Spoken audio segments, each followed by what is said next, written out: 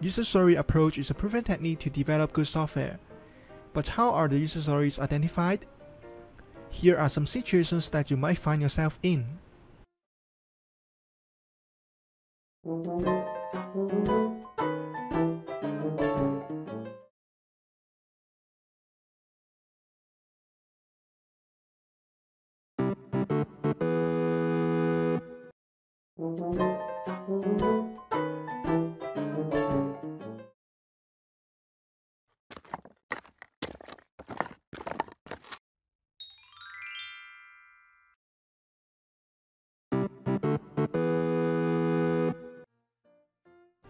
Very often, it's not easy to find out what the stakeholders want by asking questions like, "What do you need?" They either have no idea, or may be uncertain on what they really want and can accomplish. In this video, we are going to introduce a method that can help you identify user stories effectively. Instead of focusing on user stories, we can focus on business operation first. Introducing business process to user story mapping. The idea involves two parts. First, business process modeling. You start by understanding the daily workflow of a frontline staff. This may involve some site visiting and meetings. Then, visualize the business operations as business process diagram. After that, you can identify user stories based on the business process model. With the process diagram as reference, go through the process step by step with the frontline staff. For each business activity, think of its bottleneck and decide if any computer aid is needed. These needs are the user stories.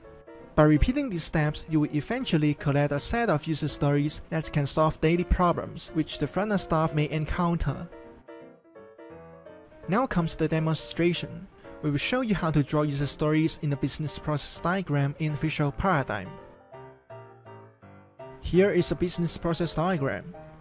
Before we start, create a layer for writing user stories first. The benefit of creating a specialized layer is to provide an easy way to optionally hide or show the user stories, which is important when you want to output your process design without outputting the user stories at the same time.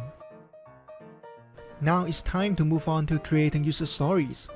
Let's say you are studying the workflow with the frontline staff now and come to the point where you want to write down a user story. Choose the user story tool from the diagram toolbar. Click on the diagram to create a user story. Enter its subject.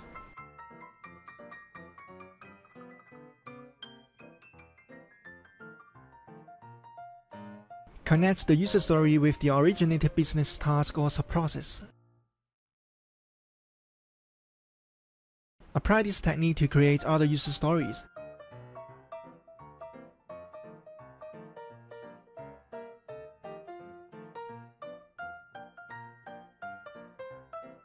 Finally, you will have a process diagram with both the workflow and the related user stories in it. With the user stories created, you can carry on by managing your software project with sprints.